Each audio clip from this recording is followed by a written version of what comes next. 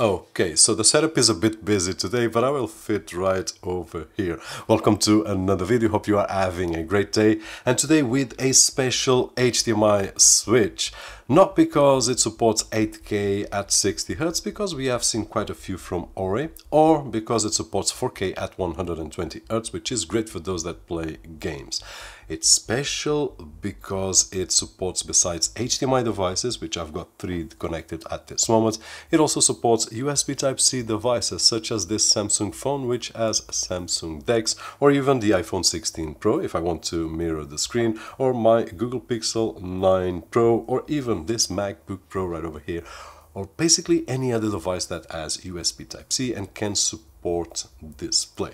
Now, that being said, let's go and take a closer look at it and how it works. And if you are watching this video on your Windows 10 or 11 computer and you still haven't activated and can't even edit your desktop icons, don't forget to check out cdksales.com, where we can find budget official OEM keys at an affordable price, and with the coupon code that you can see on screen and down below on the video description, it will get even cheaper. And besides Windows 11 Pro, if you are looking for Windows 10 or even an Office suite that we can aggregate directly to our Microsoft account, you can use the same coupon code, which will give you the best price possible at this moment. So just in case, the link will be down below. Okay, so inside this package right over here, we will find the HDMI switch along with a remote control, some paperwork, and also a power adapter. So really exciting, this connection right over here. Now on a HDMI switch, usually we see HDMI inputs and HDMI outputs, but today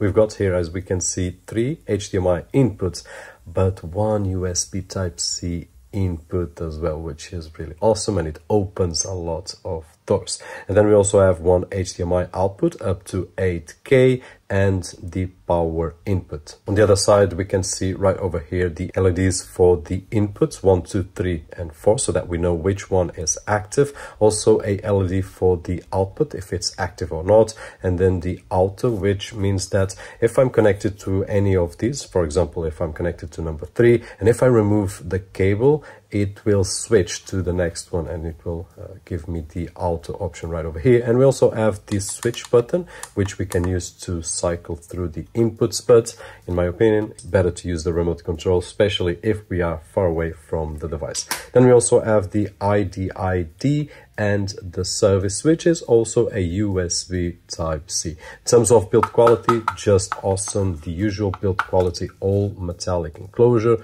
which is great not only for build quality but also for heat dissipation. And on both sides there are some grills to help out and dissipate the heat. And now with a setup example for the BK401C, which supports resolutions up to 8K at 60 Hz or 4K at 120 Hz, which is awesome for those that are planning to connect gaming devices, either consoles or even computers that are meant to play games with high refresh rates. Now, it supports HDR10 Plus and Dolby Vision pass-through, variable refresh rate, Dolby True HD, Dolby Atmos, and a lot more, which I will leave some of the specifications here on screen and also on the link down below. Now, at this moment, we've got 4 devices connected, 3 of them via HDMI and 1 via USB Type-C. And in terms of the devices, if we press here the switch button, let's go to device number 1, which is one of my Android TV boxes right over here, and the delay that we see here depends on the TV or on the display that we use. At this moment I'm using a monitor, so it will take a bit more. Now at this moment we've got a media player right over here, but if I press switch and go to number 2, it will let me know that I will have another media player connected. In this particular case, another Android TV box, which is not playing anything, it's just on the menu, but we can connect, as I was saying, any kind of computer. I did connect on the HDMI number 3, which is right over here on the input 3 LED right now. We've got connect a mini computer. Now, this is not a gaming computer, it's just a computer for an example, but if we wanted to connect a computer, we could, and we have it right over here as a multimedia server or something like that.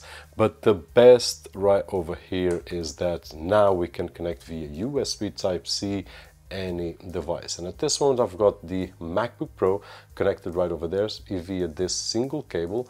And if I want, I can go here to my Windows, because Mac OS, we can virtualize Windows as well, and I can come to Mac OS. And of course, this is one of the devices that we can use, but basically we can connect any other device that accepts USB Type-C. For example, if I want to connect a iPhone that has USB Type-C, we will be able to connect that iPhone. This is the 16 Pro, by the way, and there we go. It's mirroring my phone at this moment, but this is not limited to this device only. We can test out here another mirroring phone. And besides being able to mirror a phone, I will show you a Samsung DeX in just a few moments. But for now, so that we can see that we can connect basically any device that has USB Type-C and the capability of outputting image. So this is another phone that we could use. And of course, if we play a video in portrait mode, it will display on the format that we have. Now, this is a bit funnier and a bit better in my opinion, of course, because it's a Samsung device, and for this kind of usage I can just select the phone as a trackpad, for example, and then I can put it on anywhere that I want, and I can control my display. So if I want, I can work with this phone. Now, we have covered this quite a few times here, but in this particular case, it's the first time that we are using any kind of phone or any kind of USB Type-C device with a HDMI switcher, which between being able to accept HDMIs, it can also support USB Type-C. And finally, I will leave it as it is with Samsung DeX, and probably we can just put it on the desktop. But we can also, instead of switching with that button, which I believe that it's a bit better if we are in a living room, for example, we can switch with these buttons. So at this moment we've got the input 4, but if I want, I can just go to the input 2, for example, which is one of my media players, which is the Realme 4K at this moment, and I can control it right over here.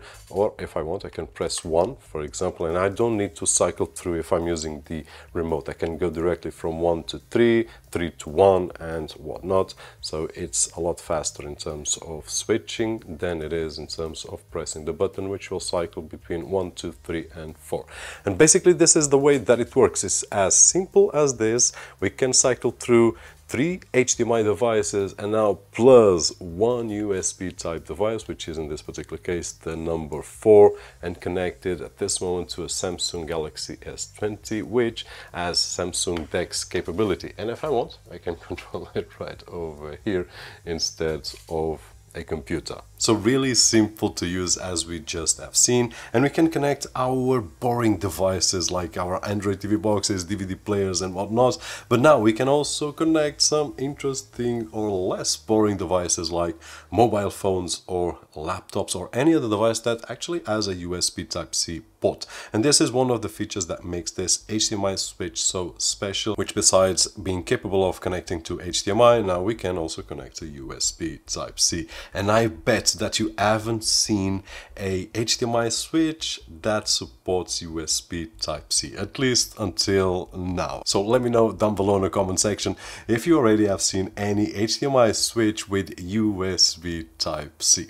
That being said, hope that you enjoyed the video, and if you did so, don't forget the usual thumbs up right over there, which is really appreciated on this side of the screen. My name is Roberto, and as always, I'll see you on the next one.